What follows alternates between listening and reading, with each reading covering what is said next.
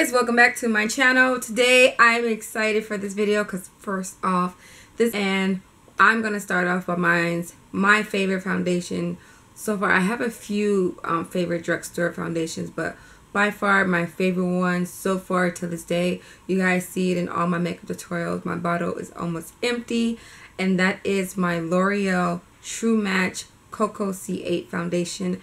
I don't know what it is about this foundation compared to the rest of them, but I feel like I grabbed towards this one more because I feel like it complements my skin tone a lot more compared to the other ones. Because as you guys can see, like the bottle, it looks like this foundation is about 2 or 3 shades lighter than me, but it's something about once I apply it to my face, it kind of like blends in with my skin, and it actually like balances everything out, and just it looks like the perfect match. So anywho, if you guys want to see how I basically apply this foundation onto my face, then keep on watching. For applying any type of foundation, I recommend to always use some type of moisturizer first, and also don't forget to prime your face. I tell you guys, I kid you guys not, it does make a difference with your foundations.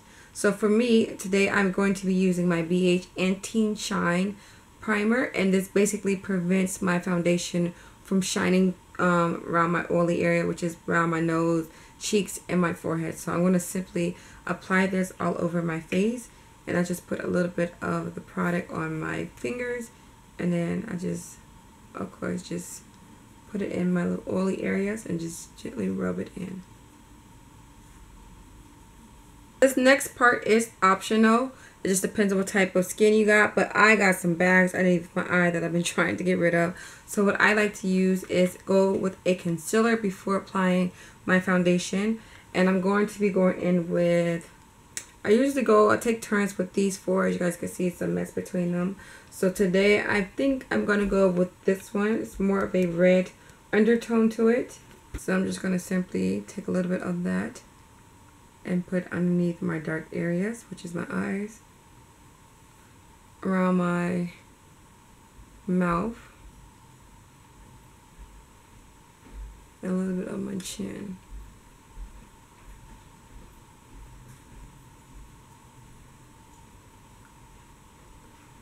Now for the fun part, the foundation. I like to go with my Loreal True Match Coco C8. I feel like, yes, it looks like it's maybe like a 2 shades lighter than my skin tone, but it's something about once you apply this foundation onto your face, it blends very well. So I do believe the definition of True Match, this foundation is my all-time favorite. What I do is I just take a little bit of dabbing area because I feel like I don't need that much coverage, and this a little goes a long way. So I just simply do one side of my face first, including the forehead and stuff like that. And I'm going to show you guys the difference by doing one side so you guys can see everything. And the brush that I like to use is a nice fluffy brush like so. Some people use the flat brushes, just depends on what you prefer, your foundation that you use and stuff like that. So this one is what I like to use. It works very well. And it's not even a name brand brush. I got this, like, I want to say like 4 years ago from Ross, and it came like in a little brush set, and it's just been working for me since. So I do one more layer around my face area, especially around the concealer area. So I do one more layer of that. I don't need it, this is optional, and I just go ahead and blend it. So I want to see if you guys can tell, besides this right here, the big difference in my face. It does make me about a shade lighter, but it makes my skin completely smooth. Like you can't see all the dark spots on my face and the bumps that I got like right here just chilling like what it do, baby boo. But like it works marvelous. Like I love this. So this is what my face looked like once I completed both sides of my face. Guys, I feel like a whole new woman. But basically this is everything that I do for my face. Everything else I do is optional if I want to highlight, if I want to contour, stuff like that.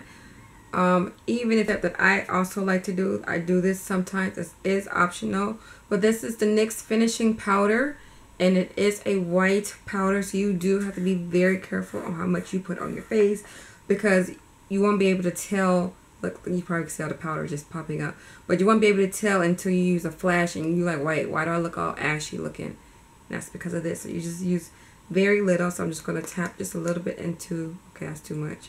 I'm going to tap a little bit into the cap, and I take another different brush, tap off the random little essence of it, and then take it and just set it.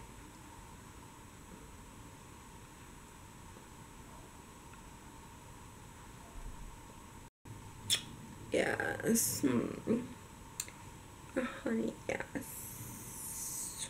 Alright, so guys, it's basically what the end result will look like once you complete the rest of your face. So of course you guys can see I beat the hell out of this face, honey.